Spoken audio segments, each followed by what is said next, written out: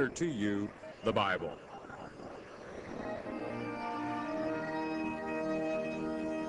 And now here is Pastor Arnold Murray. Good day to you. God bless you. Say welcome to the Shepherd's Chapel. Welcome to this family Bible study hour back in our Father's Word, St. John chapter 17. I want to tell you something about this chapter. It's unique. Many people call Matthew, in the book of Matthew, is the Lord's Prayer, where they ask him, how do you pray? You say, Our Father, which art in heaven, hallowed be thy name. In other words, always pray to the Father. Now, this 17th chapter is Christ's prayer. This is where he is praying, and the mission is about accomplished. And I want you to note something about it. Unless he's quoting scripture, such as Psalms 22, he doesn't call our Father God. He calls him Father.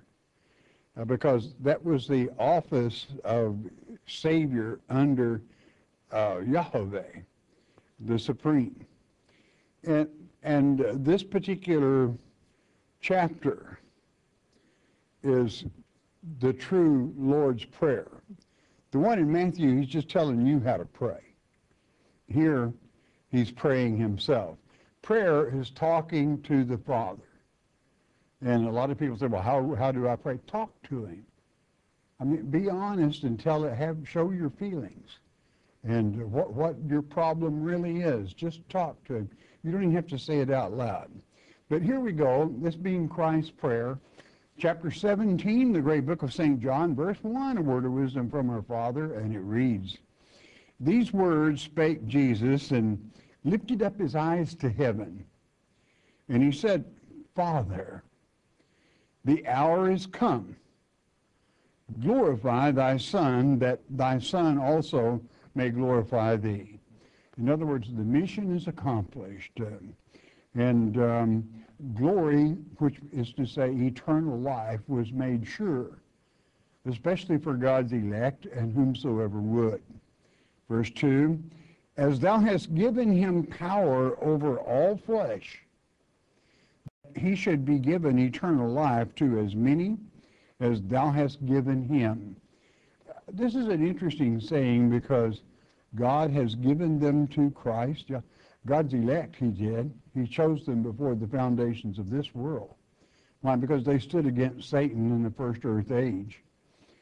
They were not taken in by him. Therefore, God knew he could trust them, that once they get the truth, they're not going to turn loose. They're going to hang in there. Verse 3. This is life eternal, that they might know thee, the only true God, and Jesus Christ, whom thou hast sent. Now, then what is the definition of Jesus Christ? Jesus is Yeshua. That is to say, Yahweh's Savior. And Christ is Christos, which is to say the Anointed One, Messiah. And his name, Christ's name, even the etymology of it is as rubbing with olive oil to anoint the Anointed One. Verse 4. I have glorified thee on the earth. I have finished the work which thou gavest me to do. And it was this living word, which was none other than the Word of God, became flesh and walked among us, teaching and bringing forth the road, the path, the way to eternal life. And even in so doing, as it's written in Hebrews chapter 2, verse 13, 14, he came here to pay the price on the cross, whereby he could destroy death, which is to say the devil, to bring peace ultimately at the end of the millennium to the whole world. Next verse, please, verse 5. And now, O Father, glorify thou me with thine own self, with the glory which I had with thee before the world was. I want you to absorb that real good. the glory I had with thee before the world was, before it was ever created. Both this earth age and the first one. Why? Because, you know, there is so much in this, and if you're a student of the Word, you know that in Genesis chapter 1, almost every verse begins with and, the word and, A-N-D. That is a polysyndeton in the manuscripts, meaning it says a great deal more than is written. That's all the word means. And what it means is, and then the Spirit, the Lord, moved upon the waters. The Holy Spirit moved upon this. The Holy Spirit, and every time it's mentioned. So he was definitely with him. The Spirit belonged, the Holy Spirit is from the Father and the Son. And if you've seen one, you've seen the other. Verse 6. I have manifested thy name unto the men which thou gavest me out of the world. Thine they were, and thou gavest them me, and they have kept thy word. Again, this would be God's election, those that were not deceived, and he has given his name. What does that mean? Well, it's talking about the sacred name. It's talking about what when Moses was up on the mountain, was given the commandments, and he started down with them, and then he had an afterthought. He said, well, wait, who am I going to say sent me? I've got to have some credentials here for a little authority. And of course, God said, I am that I am. And this being Iya, Asha, Iya in the Hebrew tongue, which is the etymology of the four consonants, YH, VH, that perform the sacred name Yahweh, which is the supreme name, with the consonants provided for that statement, his name. And then the Savior's name, Yeshua, that's Yah's Savior. That was his office of salvation that brought salvation not to the elect necessarily, but it completed there, but to whomsoever will, to whomsoever would believe upon him. And the word he brought, and the word that the election would repeat and bring forth to teach others. And the name was extremely important. You keep his word and you keep his name. Verse 7. Now, they have known that all things whatsoever thou hast given me are of thee. They've seen the miracles. They observed me when I brought life back to Lazarus. They observed me when I took a man that was blind from birth, never happened before, and restored his sight. They know that came from you. It had to, because man can't do it. And it was a strong witness that our Father is real. Our Father is in control.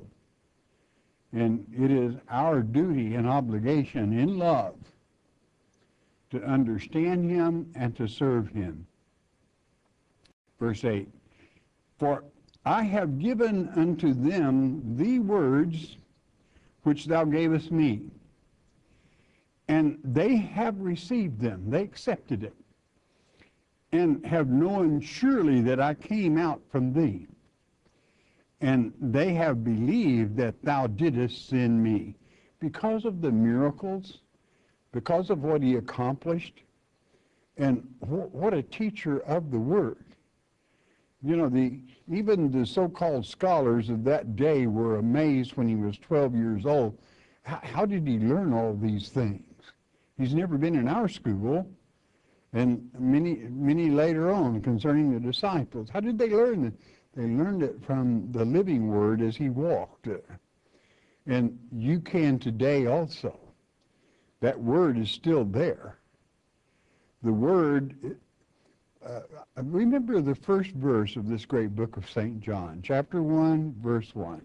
In the beginning, That's coming out the gate. In the beginning was the Word. The Word was with God, and listen carefully, the Word was God. It is His Word, His method of communication to let you know eternal life is right there for you. In a beautiful world put back as it was before the destruction. Nothing that offends. I mean, buttercups growing at the North Pole and fruit growing at the South Pole. The whole earth protected with the firmament again, where it produced well. That's what the eternity is about. And that is heaven, because wherever God is where heaven is. And Revelation 21 makes it very clear He's coming here to establish His heaven. Right here on good old earth. Let's go with the next verse, 9. I pray for them. He's interceding here and documenting that he's praying to the Father. I pray not for the world, but for them which thou hast given me, for they are thine. This world age and all the wickedness that's in it, I'm just let it go its way. But I do pray for the election that you have given me. Gave them to him before. This is why you can read in Ephesians chapter 1, verse 4, I chose you before the foundations of this world, because you stood against Satan in the first earth age. Verse 10, and all mine are thine, and thine are mine. And I am, that's the sacred name, I am glorified in them. That brings that glory because he converted, he established, that living word walked among us. And naturally what is his is the Father's, because they are one and the same. If you've seen the Son, you've seen the Father. The Son was in the dimension that we see in the flesh. The Father was not. He is in the dimension in which we see in the spirit body, which is eternal, and so it shall be. Verse 11. And now I am, there's the sacred name again, I am no more in the world. But these are in the world, God's election are, and I come to thee, Holy Father, keep through thine own name those whom thou hast given me, that they may be one as we are. And that is why God's election are so very close, because they have that truth, and no one can take that away from them, regardless of what happens. Never let them see you sweat on your first cruise. Keep your head above water, and know that Father's on the throne, and we've got the victory. And certainly his name, his truth, and through that name, you're safe. Safe why? Because you have eternal life. What a blessing that is. Talk about glory. We could even say the Shekinah glory. Shekinah being a Hebrew word that means God dwells there, because he will. Verse 12. While I was with them in the world, I kept them in thy name. Those that thou gavest me I have kept, and none of them is lost, but the son of perdition, that the scripture might be fulfilled. This is a scripture that throws many people, because right away they say, well, that's Judas Iscariot. Sure enough, just old Judas saved everybody but him. You would be sadly mistaken. It's talking about the son of perdition. Perdition means to perish. And we're not talking about the flesh perishing. We're talking about the very soul itself perishes. And you can read who it actually is. There's no multiple choice. There is only one entity by name that has been promised to death of the soul to be turned to ashes from within, which is a Hebraism that means finality. It's over for him. Ezekiel chapter 28, verses 18 and 19, where he is known as the king of Tyrus, which means rock. Tyrus is rock in the Hebrew tongue, but not our rock. Our rock is Christ. Those that are deceived, their rock is Tyrus, Satan. He's already a dead man walking. Just hasn't been passed yet. And nor can it ever be. He cannot be saved. Christ himself admitting that in this particular verse. They do not wish to have him saved. He had every opportunity in the first earth age to overcome. You can rest assured our Father is always fair. And he was fair to him when he rose in rank, even to where he was the cherub that protecteth, the mercy seat. And no doubt was in good standing at that time. But he fell miserably. When pride came in himself, not only did he fall, but he drew a third of God's children away from God and had them worshiping him, which was his whole desire. And naturally, that's one thing God will not tolerate. So never let someone tell you that this son of perdition is Judas. Judas repented. And they said, well, but he hung himself. He had a lot of help hanging himself when you read Acts chapter 1, verse 18, because he was cut open from his Adam's apple below his navel till his insides fell out. Hanging yourself doesn't do that. They could not afford to have him walking. The Kenites could not have him walking free. So they did him in. So again, never. It's extremely important that you know the son of perdition, who it is. Really, if you just simply take the word perdition and check it out in the Greek tongue and the definition thereof, you will know it wasn't Judas. You'll know it can only be Satan. And from Ezekiel 28, verse 13. And now come I to thee, and these things I speak in the world, that they might have my joy fulfilled in themselves. And what a joy it is to know you have that eternal life. To know that even Satan gnawing on people, causing all kinds of trouble, twisting people's minds, and with deception and lies, God's going to do him in. It's just a matter of time. He's going down. He hasn't got a prayer, nor does he deserve one.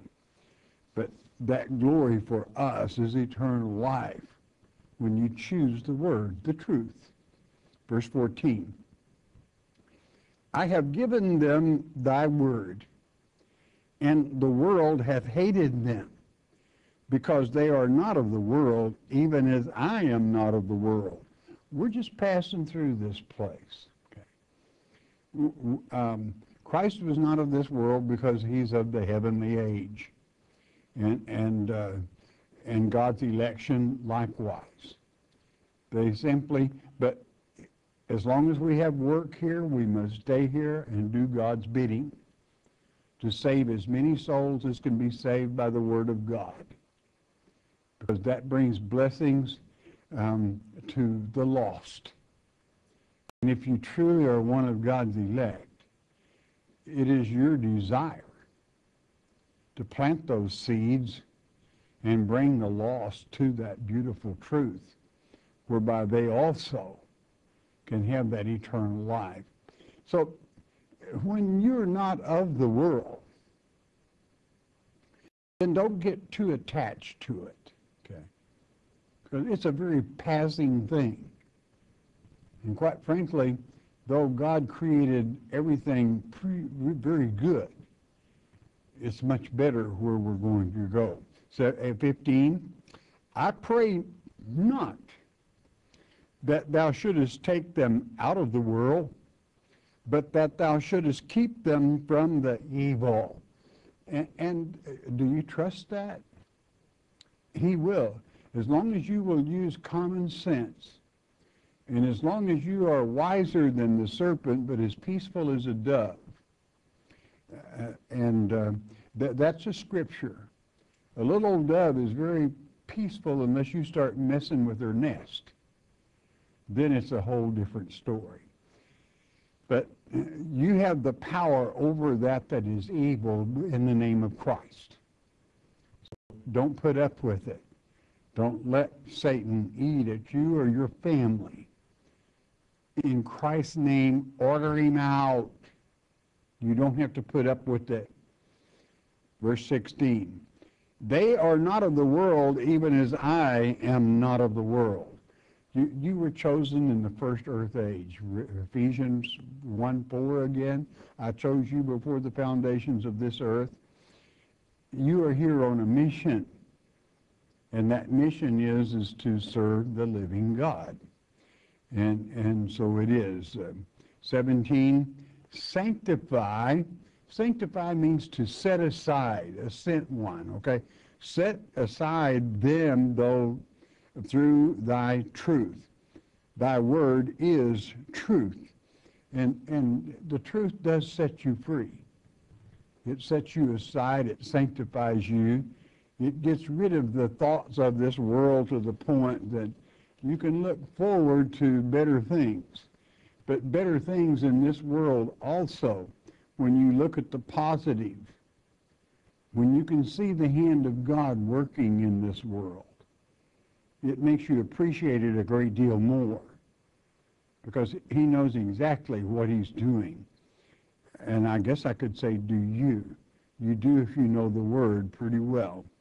Verse 18, as thou hast sent me into the world, even so have I also sent them into the world. Do you know what the word apostle is?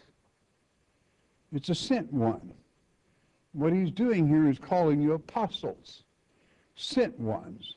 Send you there to do your work, to assist, to help, to be a part of that many-membered body that makes up the very tabernacle of God in these end times, the very many-membered body which has the power of God. They are not of this world, but they have duties here in this world, and they will straighten it out. We are of the third earth age and heaven age. And there is home. 19. And for their sakes I sanctify myself, that they also might be sanctified, that's set aside through the truth. That it sets them aside into a special category. Now, this don't let Satan's little prideful things slip into your mind and your heart, thinking you're something special. Be thankful that you are set aside. But God is not a respecter of persons, not even those he sets aside, over any of his children that will believe. So there's one mark of God's elect. They have compassion, and they care about the rest of the children. That's why God sent them, quite frankly. Verse 20, neither pray I for these alone, but for them also which shall believe on me through their word.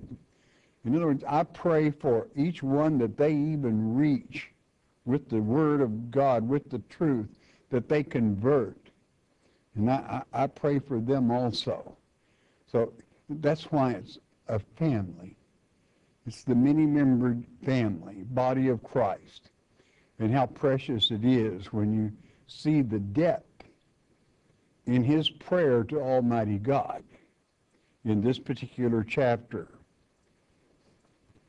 Verse 21, that they all may be one, as thou, Father, art in me and I in thee, that they also may be one in us, that the world may believe that thou hast sent me.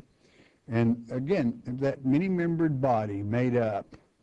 And how could they not believe that God sent him?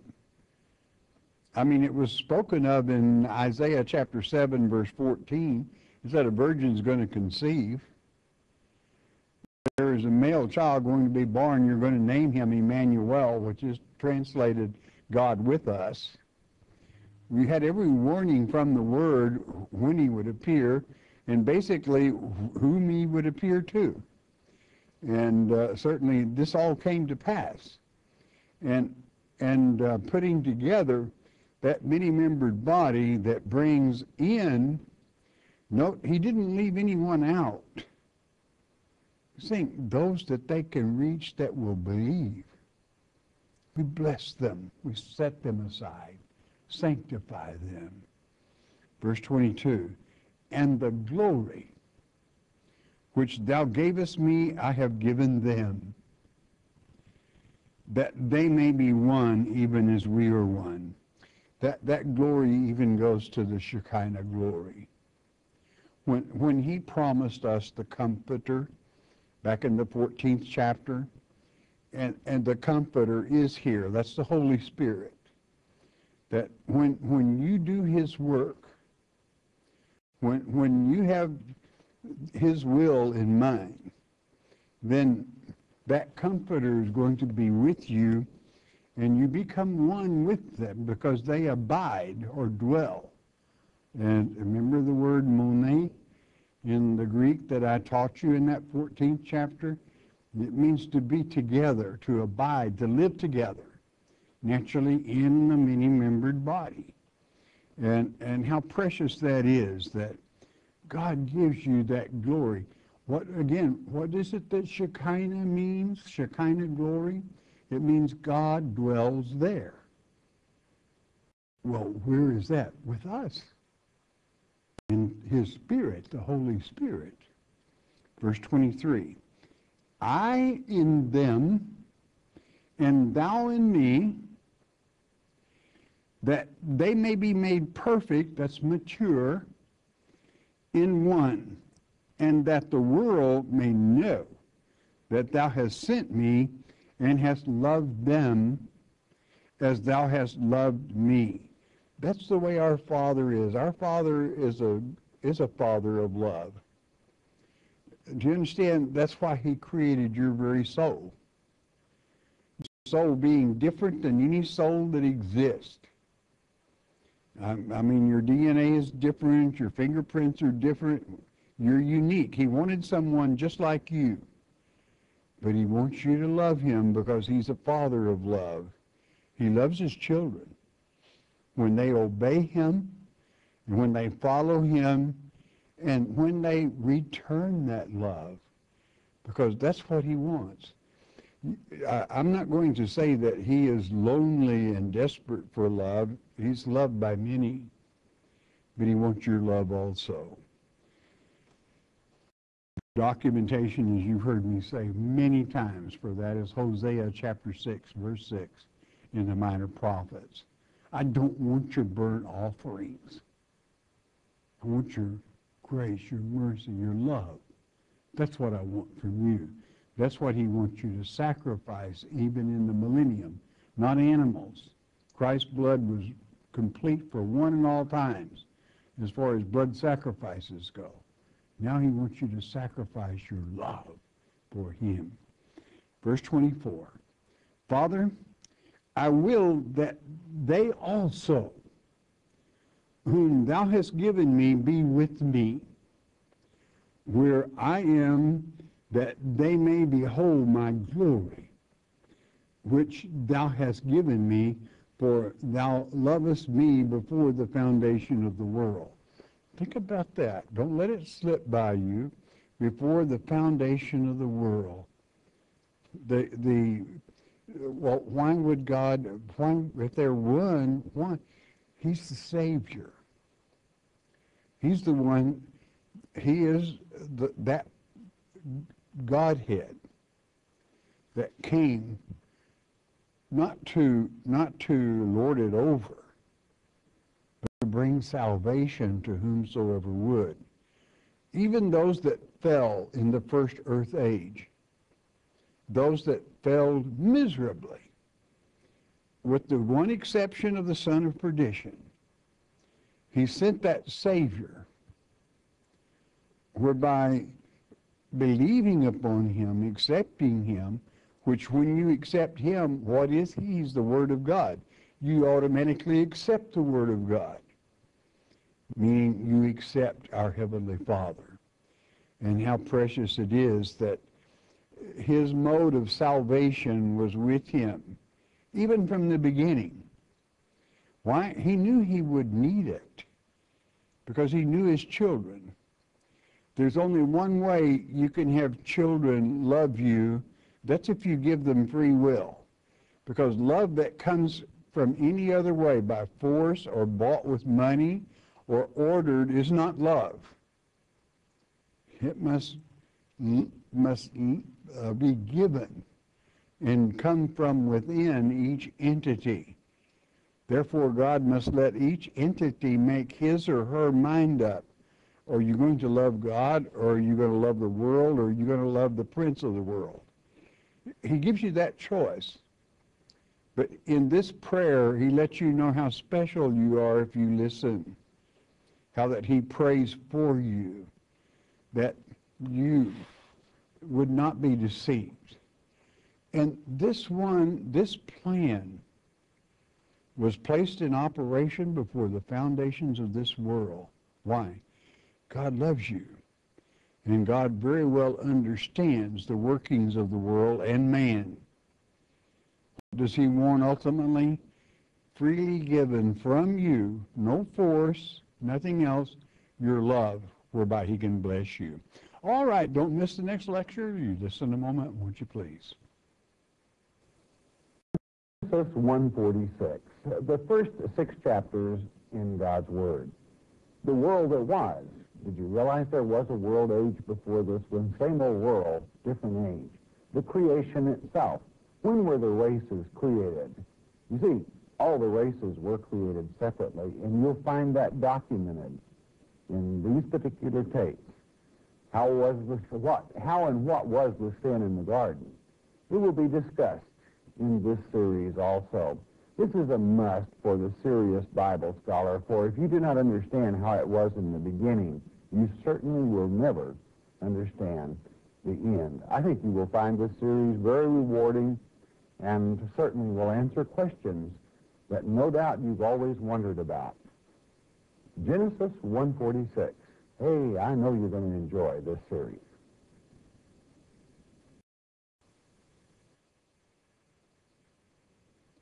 And there we are, back again. Let's have the 800 number, please. 1-800-643-4645. That number is good from Puerto Rico throughout the U.S., Alaska, Hawaii, all over Canada. If the Spirit moves and you have a question, you share it. Once you do that, please never ask a question about a particular reverend, denomination, or organization. It's not our right to judge. It is your right to discern what you should hear and not hear. But leave the judging to your Father, or he will be unhappy with you. Don't judge people. That's a sin. All right, those of you that listen by shortwave around the world, it's always a pleasure hearing from you, and your announcer at the end of the hour will give you our mailing address. Again, it's a pleasure.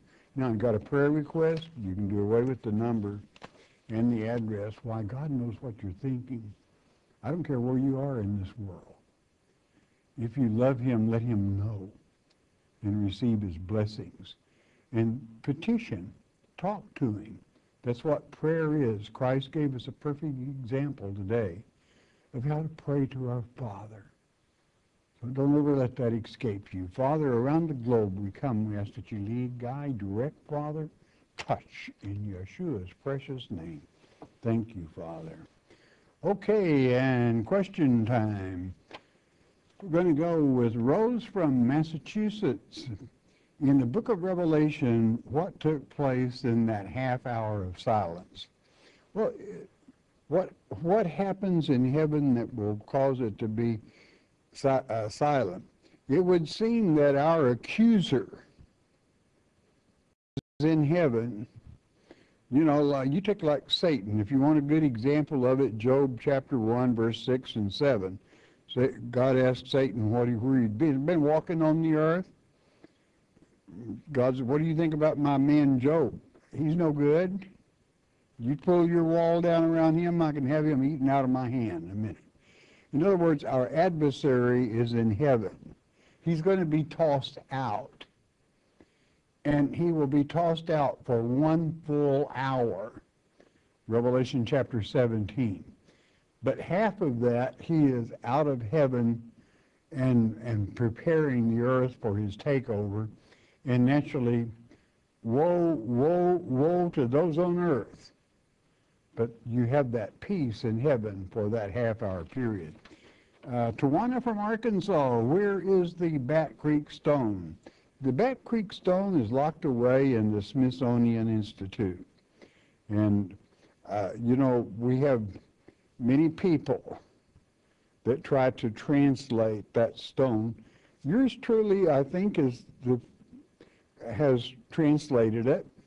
And I remember as a young lad, about 14 or 15, seeing a picture in a newspaper of that stone many, many years ago. Little did I know that I would be the one who would translate that stone. And there's a reason for it. You have to be familiar with the Masora. You have to be familiar with a true priest. You have to think like one. You got to put yourself in his shoes to know and understand what is written, especially the Masoretic note. Without that note, you can't translate it. So it was a big blessing to me. And what did it say? It said, may the Lion of the tribe of Judah be the poker that brings these ministers of fire back to our Heavenly Father. And it's a beautiful thought. Dorothy from Florida. Okay, where is your question? My question is, if we don't go to church, how can we take part in Passover supper? I am so grateful for you and your staff.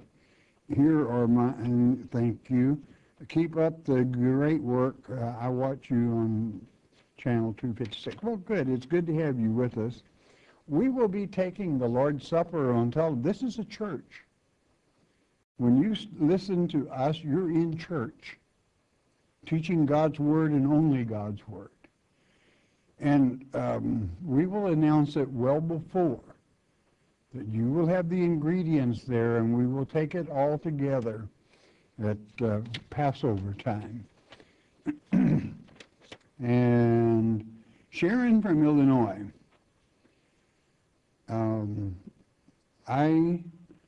I'll probably never hear your answer to this, but I was wondering, did you, let me see here, I've got to back up some. While on the treadmill, I've been watching a documentary about Harry Truman.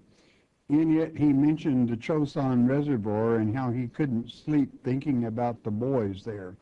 Then I remembered you said you had been there. I'll probably never hear this answer to this, but I was wondering, did you agree with Truman or MacArthur? You know, MacArthur was a good general, but he received a lot of bad information from an under-general that was on the field. What he did, what this under-general did, is he kept pumping MacArthur that everything was clear. The Marines and the Army were taking North Korea, and we did. They were no match. It was a pushover. But then our General Smith in the United States Marine Corps kind of saved us, because he knew those Chinese were coming in. I mean, it didn't take long when you do a little intelligence from prisoners, and he kept our lines protected where no one was cut off from supplies. But MacArthur was fed some bad information, and I'm not going to mention any name of any general. I know the name, but I'm not going to say it. He did not give MacArthur good information. Therefore, MacArthur could not protect us with bad information. But General Smith did, and many of us survived it. It was cold, and we had about 120,000 frontline troops of the Chinese, with about 120,000 backup when there was only about 14,000 of us. But due to our military, our Air Force, our Navy fighters, aviators, and Marine aviators, I mean, those boys came in so close you could see their beards when they went by. And they kept us. We had artillery that we didn't have to carry on our backs. They spit it out on the ridges.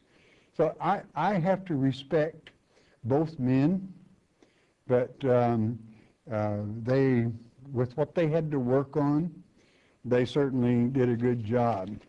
MacArthur was extremely honored and respected by the Japanese people.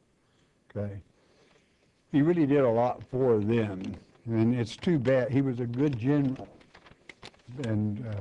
but unfortunately, he was removed at a bad time because of bad information. Anthony from Philadelphia, how do I learn how to pray? I pray to talk to the Father. I don't think I know how to pray. All you got to do is talk to him. There's one thing you must remember. You got to be honest.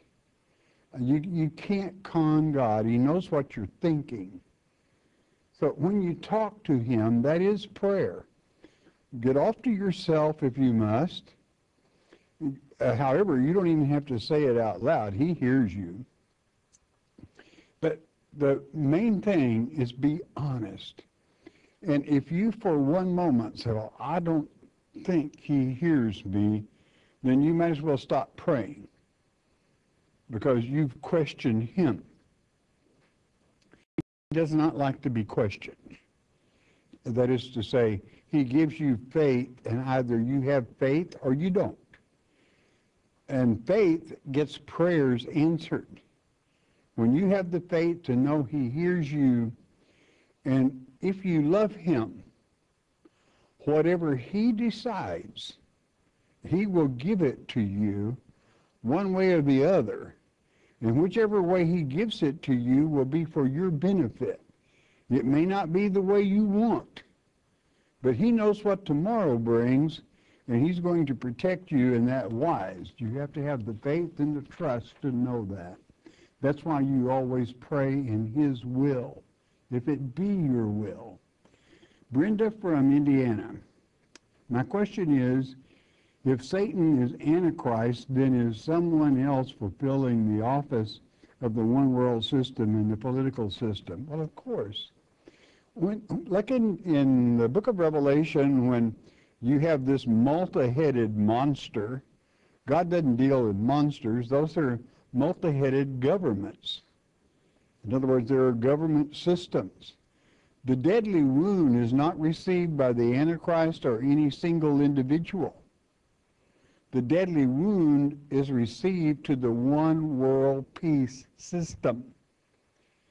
But in verse 4 of Revelation 13, on cue, Antichrist shows up as the old dragon and brings peace to the world, and everybody is happy thinking it is Christ, except those that God's elect have reached and Christ has reached to know he's a fraud. Ron from California, what does INRI mean?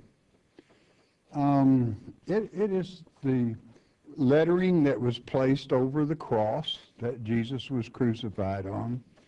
And I is Jesus, N is from Nazareth, R is Rex, which means king, and I of Israel, Jesus Christ from Nazareth, the King of Israel. Bill from Louisiana. How did who did Cain marry? Where did these people come from? Six-day creation.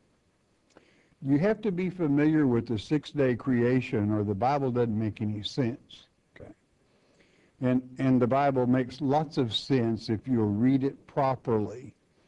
On the sixth day, God created all the races. And he looked and it was good. He loved the races. Made hunters out of some, made fishers out of some. Some grow their wheat in the soil and some grow them in water because they're of the water. And then he wanted a husbandman, a farmer. And he created Eth-ha-adam. That's a different person. And through that, him and Eve would come Christ, the Savior of the world. God's plan, his plan coming out the gate. I know that's not taught normally, but it is the simple truth from the manuscripts, from God's Word. And anyone that cares to make a deeper study of it, order the DVDs. I'm going to say it again, DVDs, because in that DVD of the first 6 chapters of Genesis, I teach you how to read the Hebrew and the difference in the structure of mankind. Elizabeth from California, are we supposed to help our children that are grown with rent and clothes and food until they find a job? Well, if it is at all possible, naturally it's human nature that you would. Now, this is if it's actually going to assist them to sustain themselves and if they are looking for a job. Okay. Now, if they're just holed up and they're not even trying, I would have to give that a little thought. And especially if drugs enter into it, then you become an enabler. You would have to stop. That's a sin. Now, I always like, for one, if they feel they're being taken advantage of, is to read 2 Thessalonians chapter 3, beginning with about verse 8. And if you have a loved one that will not work, don't feed them. This is God's way of saying, if you won't feed them, there's a little micro switch between the belly button and the backbone. And when they get pretty close together, the word work just comes out and they will go to work. They'll find a job. That's if they won't look, if they won't try.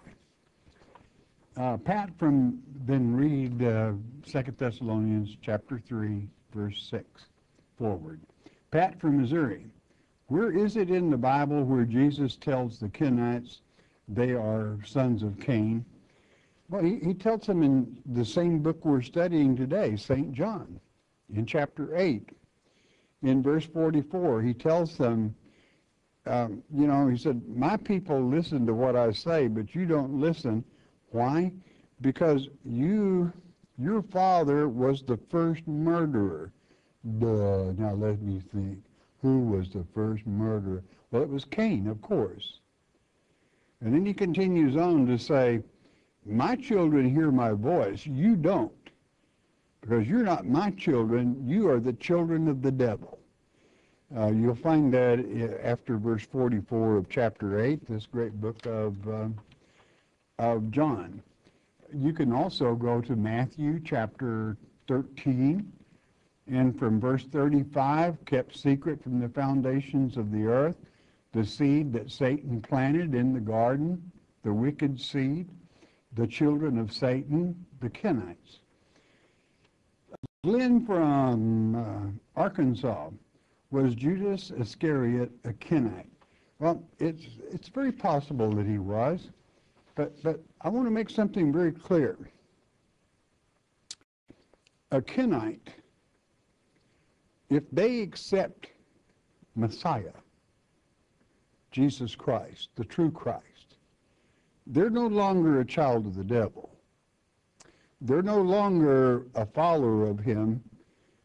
If they love the Lord, salvation is available for them. This is why you never want to judge someone. I have observed the Word of God, when taught properly, convert a Kenite. It was a beautiful, wonderful thing.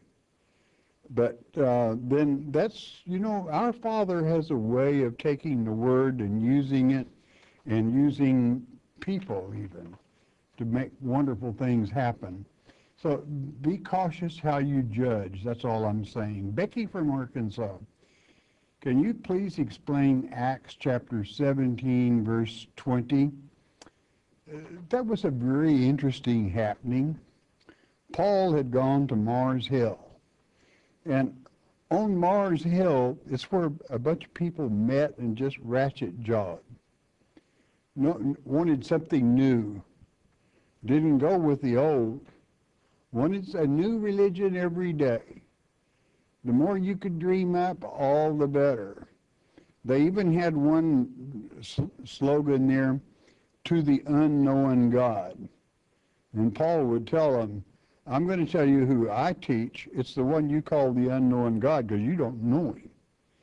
And he taught them. It was happened at Mars Hill. What it meant is they wanted some strange thing to be taught, and he taught them the Word of God, only as Paul could. Becky from Arkansas, in Daniel chapter 1, verse 12, what is pulse? Pulse, the Hebrew word is something sown. Now, what does that mean? And if it's something sown, it's vegetable. It's growing food from the earth. It's not meat, okay? So he was fed grain or vegetables. Something sown is what the word means in the Hebrew tongue. Karen from Texas. Why does the Bible not refer to God by his name, Yahweh? Well, because of the English translations and other translations, then certainly I want to correct you, though. The Hebrew manuscripts and the Aramaic manuscripts call him by his real name. So the Bible, the manuscripts do call our Heavenly Father Yahweh, and in many more places than one. But then when you translate it to another language, they translate it to that language, like Yeshua, which is Yahweh's Savior, is translated to read Jesus. It means the same thing, but it's a different language. Then what does a teacher do? A teacher that is wise uses all names, but points out the sacred name. And people that are supposed to know better grow with it.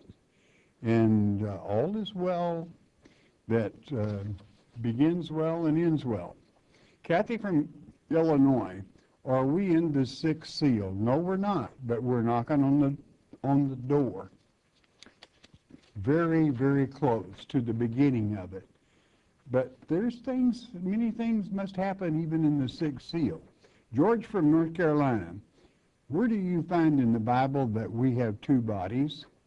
Well, that's real simple and very beautiful. It's 1 Corinthians chapter 15, begin reading with about verse 35. And Paul, through the Father, through Paul, tells you that when you die, it's kind of like a corn seed, kernel. You put that kernel in the soil, and it dies, it rots. Why?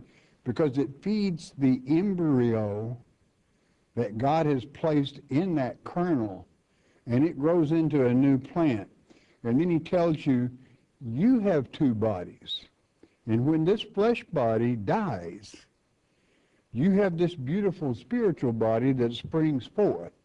And naturally, the corn was a lot prettier than the old kernel, and so it is that our spiritual bodies, which never age, you never look old or anything in a spiritual body. and you never get ill. It doesn't wither. It doesn't get old. And that's where you have two bodies, celestial and terrestrial, flesh and spirit. Read it for yourself, the remainder of the chapter. Martha from Mississippi. Is there any place in the Bible that says if you have a beard that you cannot be a preacher? No, it doesn't say that if you have a beard. Now, if you were going to take the vow of a Nazirite, then that might apply. But you don't find too many preachers today that take the vow of a Nazirite, so they don't have to worry about it.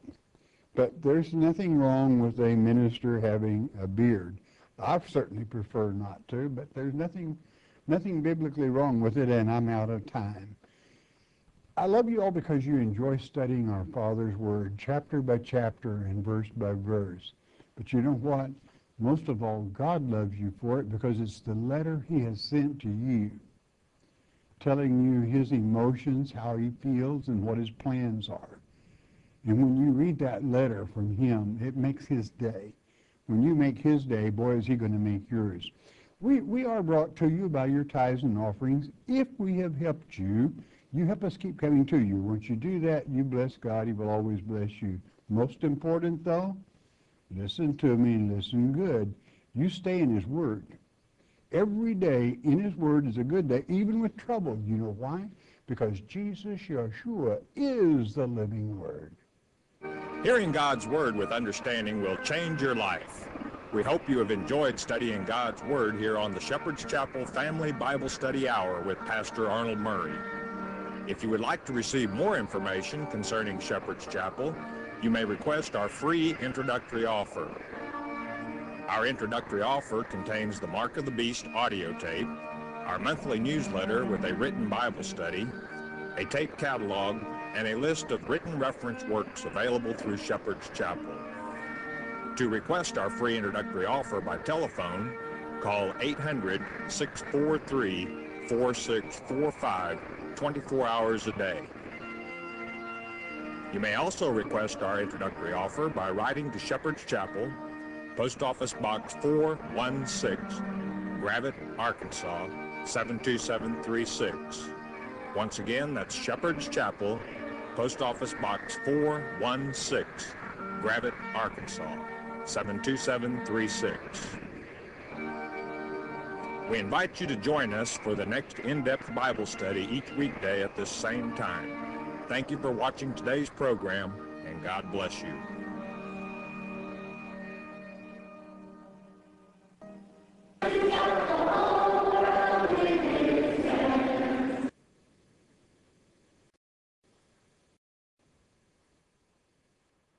The Mark of the Beast on CD is our free introductory offer to you. What is the Mark of the Beast? Many false teachers would have you believe it will be a tattoo on your forehead or a computer chip implanted under your skin. It is getting late in the game. You need to know what the Mark of the Beast is. As it's written in Revelation chapter 13, verse 8, many will be deceived. There is no need for you to be deceived. Christ said in Mark 13:23, "Behold, I have foretold you all things." Jesus indeed told us how not to be deceived, and Pastor Arnold Murray takes you on a step-by-step study of God's Word concerning this critical subject, the Mark of the Beast. The telephone call is free. The CD is free. We don't even ask for the shipping and handling. It is free as well. All you need to do is call 800-643-4645 to request your one-time, one-per-household copy of the Mark of the Beast. You may also request your free CD by mailing your request to Shepherd's Chapel, Post Office Box 416, Gravette, Arkansas 72736. Don't be deceived by Satan.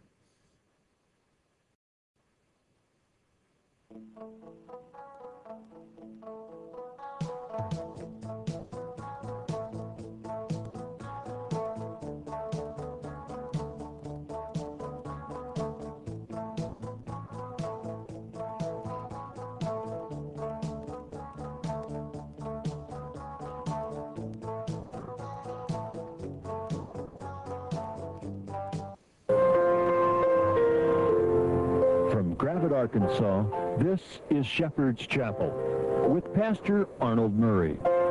Join with us now as Pastor Murray takes you on a book-by-book, chapter-by-chapter, line-by-line study of God's Word.